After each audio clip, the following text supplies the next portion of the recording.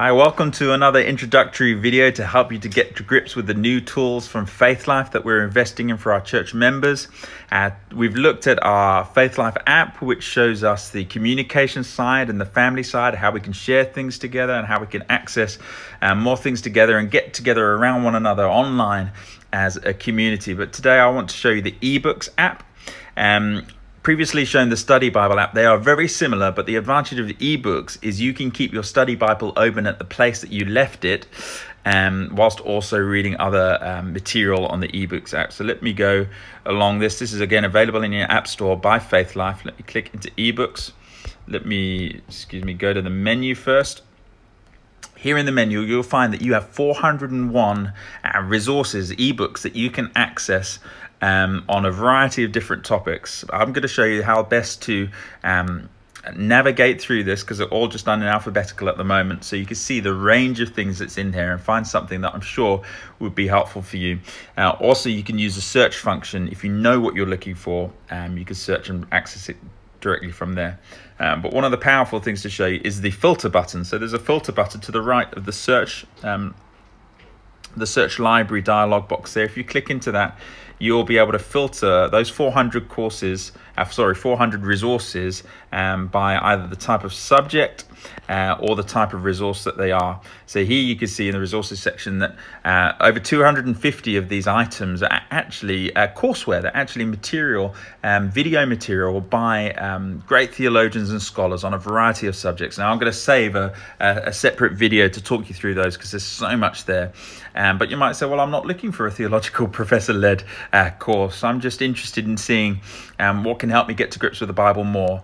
Well, the two most exciting aspects of this are Bible commentaries and monographs. Monographs just simply is more like a book that you would read cover to cover. So let's have a look. Let's filter by monograph and have a look in there. You can see 54 things come up there. Now, some of the things here are for preachers. It's the 300 quotations and prayers for Christmas, quotes for preachers, etc., etc. But first of all, a reflection on 40-day reflection from great thinkers on the cross. Amazing to be able to study that. There's an incredible book I've started looking at on Abraham, following God's promise, how we can learn to be encouraged in our faith through the journey of Abraham. Books by John Piper there on the role of C.S. Lewis. The Bible in the Real World, 31 inspiring individuals about how the Bible has transformed things in the real world. The Bible Unfiltered, helping us approach Scripture on its own terms. A how-to guide on doing Bible word studies. 40-day guide to life in Christ. Again, amazing devotional resource. Also, there's some really old but really amazing stuff here. There's the Confessions of Augustine. I think later on you see that there's also Thomas à Kempis, Imitations in Christ. There's amazing devotional content. There's also some novels, Christian novels. So if you're interested in reading Christian novels, here is The Covenant, a book, Abraham Daughter's book, #1 by Beverly Lewis. I think there's 3 novels like that in here. There's a commentary there on 2 Corinthians, an amazing book on cultural engagement for Christians, Every Square Inch. It's quite a small book, and I've read it. I thoroughly would recommend anyone reading that, really, on how we should as a church be part of transforming the culture around us. So I'll leave that for you to scroll through. 54 different books on a variety of topics there. But let me just go and have a look more in depth in those Bible commentaries. You see we've got, I think there's 10 Spurgeon commentaries in here, but there's also a commentary series, which is actually a Bible study called Not Your Average Bible Study. So we've been in 1 Peter recently, so let's have a look at that Bible study. As you go in there, it's got an introduction, how to use it, and then part 1, you've got a variety of different lessons. One of my favorite things about being priesthood of all believers, let's look at lesson 7 there. Invites you to pray, invites you to read the passage, and then comes up with some questions. And you're able to actually type in the answers to your question here and have it stored there on your Faithlife profile as part of this ebook collection. So it takes you to different passages. Because of the power of the software, you can click on anything that's blue and it's a hyperlink. And so, So if you click on Matthew there, the actual passage comes up. If you want to jump to that passage in a Bible, you can do so. It can bring the Bible up. And again, like the study Bible, you can set it such that you have a study Bible open on the same page. Let me just show you how to do that. If I go to the middle button on the bottom menu, the one that says a little number 5, that's just showing the different tabs that I've got open. So you can see that's the Bible study that we were just in. We are refugees. You can, let's show you how to open a new page. You can open a new page. Let's say we want a Bible. There's a Bible button on the bottom left here. You can click your Bible button. It will bring up the Bible you've got open, which is the English Standard Version. And here you see I've got a Faithlife Study Bible connected to it. Again, let's go back to the layout.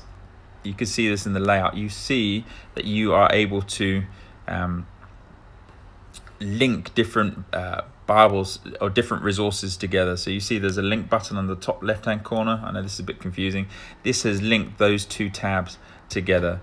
Let me show you a different thing how we can do that. So let's add a new Bible. So search, I'm going to get rid of that filter. I'm going to search for the Lexham English Bible. Lexham English Bible there.